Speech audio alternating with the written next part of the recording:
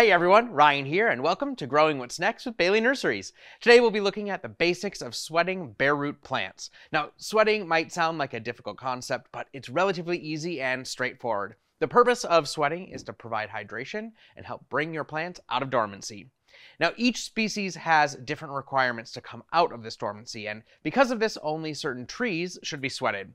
Oaks, redbuds, hackberry, and sugar maples do well with this push, while other species can be highly aggressive when coming out of dormancy, like willows or trees in the Prunus genus, and shouldn't be sweated. For shrubs, many species benefit from sweating, especially dogwood, potentilla, roses, and cotoneaster. There are two ways to sweat bare root plants. The traditional method involves laying the plants in a warm location like a greenhouse and covering the roots with a moist packing material and then covering it with poly to increase humidity. Check the plants after about a day or two and pull them out once those buds start to swell. The second method can be done in a warm area with a tub of water. To sweat the plants, simply place the roots in the water for 1 to 3 days to hydrate them, then remove it as you see those buds start to break. Sweating is an easy and practical method for giving your plants a head start. To learn more about sweating or our bare root products, contact your Bailey sales representative or head to the resources section on baileynurseries.com.